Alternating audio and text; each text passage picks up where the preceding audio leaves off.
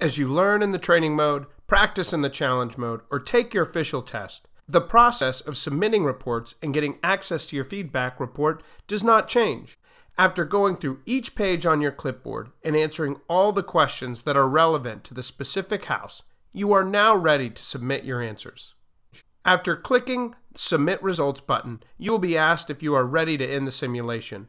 If you intentionally click the button, then click End and the simulation will complete the process. The next screen you will see is your feedback report.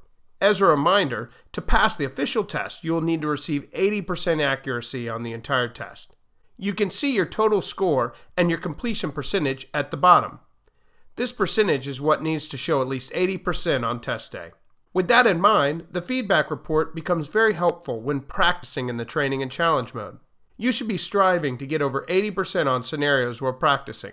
By looking at each specific section, you can see which areas you need to practice in more. This data-driven approach can really help you target your weak spots so that you study and practice the right material. You can also expand the grade report to see the correct answers for every question in the practice and challenge modes. By reviewing your answers with the correct ones, you can use this as a teachable moment to better understand areas you need to work on. To be confident that you're ready to take the official test, it is a best practice to make sure you have received an 80% or more on multiple training and challenge scenarios. This shows you are familiar with the simulation and have an understanding of the material. I will, though, remind you that you are allotted multiple test access codes via RESNET. So if you do not pass the first time, all is not lost. But make sure you look at the feedback report if you do not pass the first time. See what areas you need to work on and practice those before you take the test next. Good luck!